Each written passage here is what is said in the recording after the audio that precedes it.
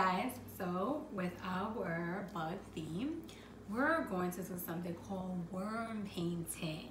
So all you need is a piece of yarn or a string or anything that can move around, a piece of paper, and some paint. And I don't really have paint, so Miss Nell made her paint. So I used some yogurt and food coloring and mixed it to get some colors.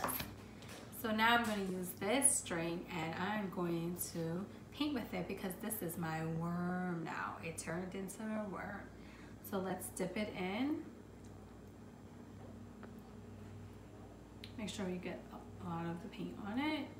Take it up and let's put it onto the book. Let's dip some more. And press down on it because it'll catch a little bit. And then I'm going to do some blue in it. And press down into the paint and let it fall down and pick it up.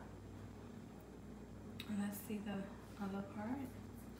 And press down and then put it onto the paper and press down.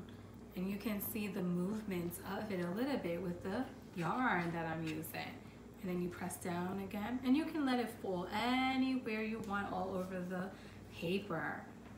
And let the string and the paint go around. And you can continue doing that, letting it drip anywhere. And you can see the lines of it.